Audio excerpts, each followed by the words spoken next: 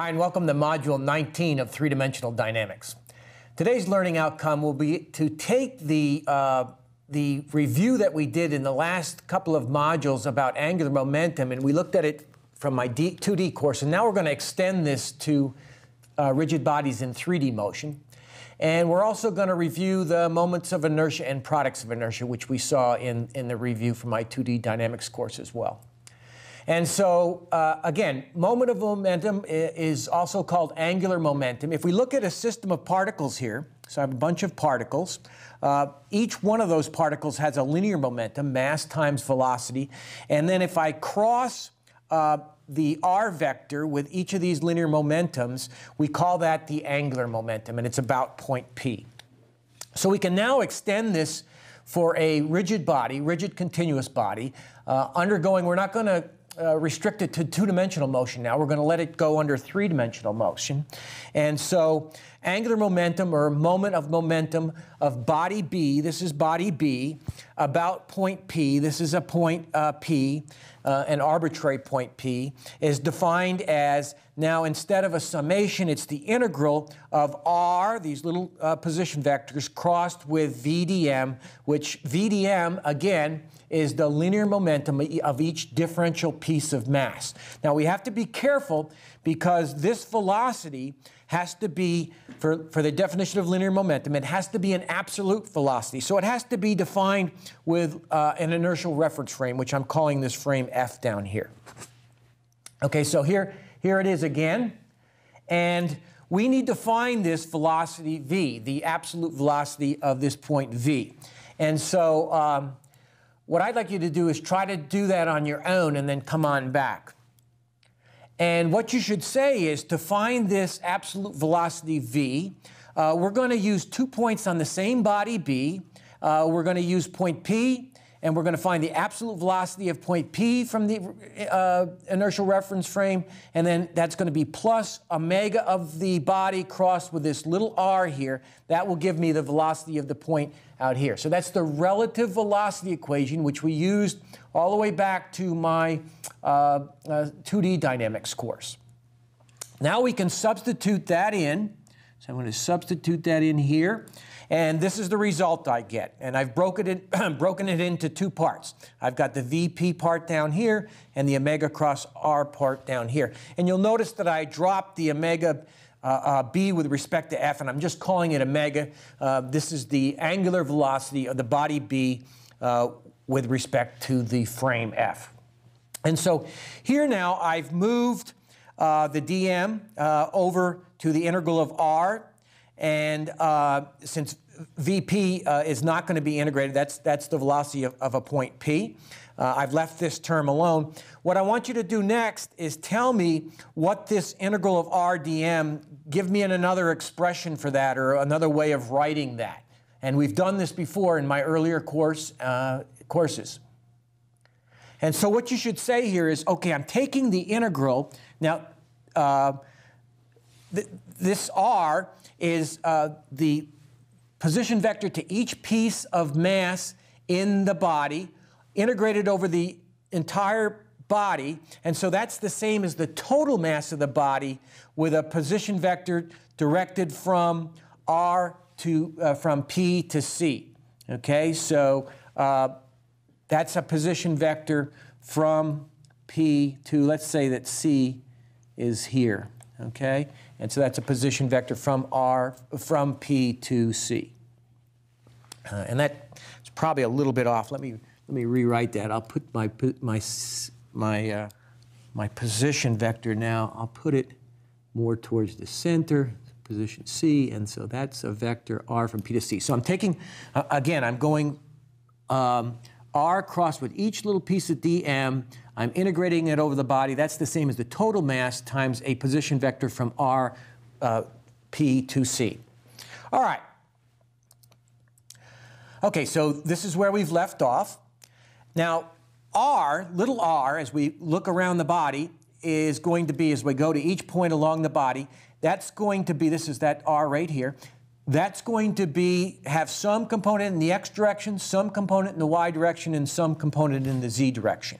Now, as far as omega is concerned, that's the angular velocity of the body, and so it's going to have an x component, a y component, and a z component. And again, I can substitute those in, so I'm going to put this in here, and this in here. Also, this goes in here. And I'm going to use that vector identity that I've used several times before.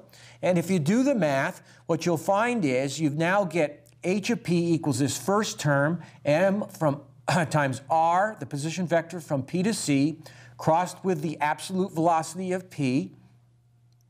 And then as I put these in, my other terms look like this. And so my next question, and we just reviewed this in the previous 2 modules for my 2D course, is what is this term here? What is the integral of x squared plus y squared dm? And what you should say is that's defined as what we call I sub zzp, which is the mass moment of inertia about the z-axis through point P. And my next question is, what is this integral here? Minus the integral of xz dm. And what you should say is that's a product of inertia. That's I sub xz about point P, or the product of inertia with respect to the x and z axis through point P. And similarly now, we've got this term here, integral minus the integral of yz dm. That's also a product of inertia with respect to the y and z axis through point P.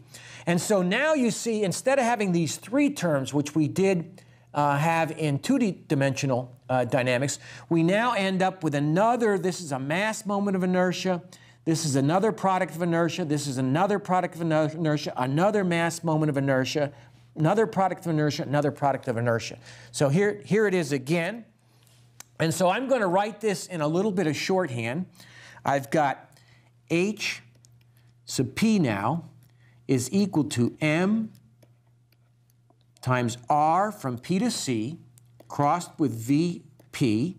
And then I've got plus now, I've got, this is I xx through point P, and that's times omega sub x.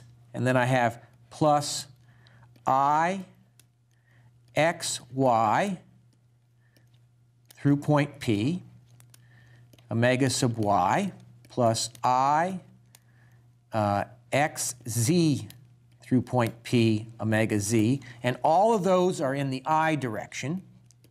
And then I've got plus, this is a product of inertia xy, so it's I sub xy through point P, omega x, plus I sub,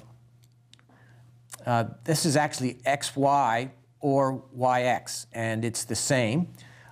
This is also I yy through point P, omega y.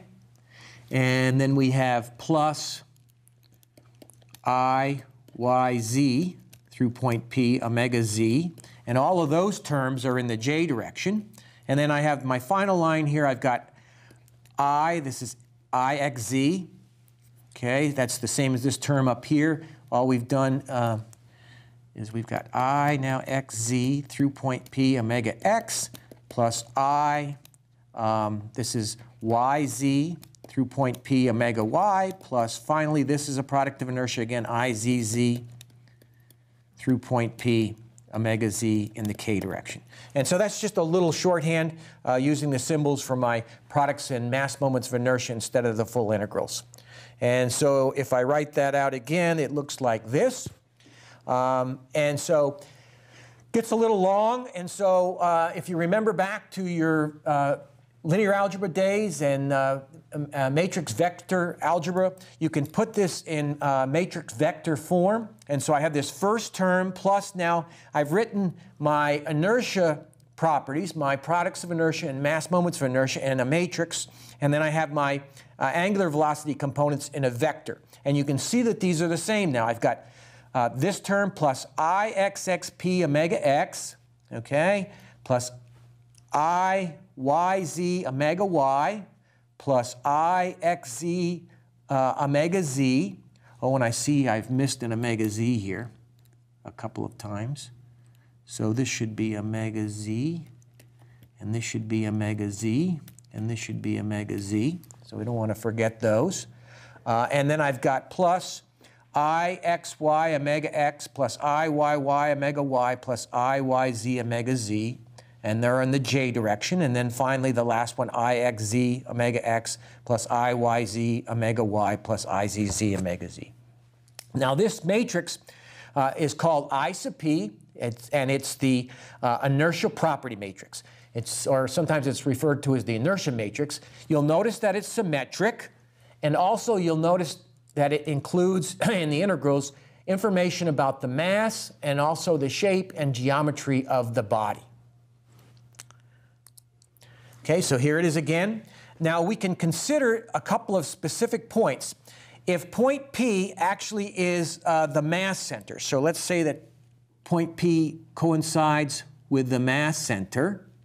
Okay, so this is C, and this P is gone, and so C equals P. Well then, if C equals P, R from P to C goes to 0, and so all I end up with is H about point C is equal to just I, the inertia matrix for point C, times the angular velocity.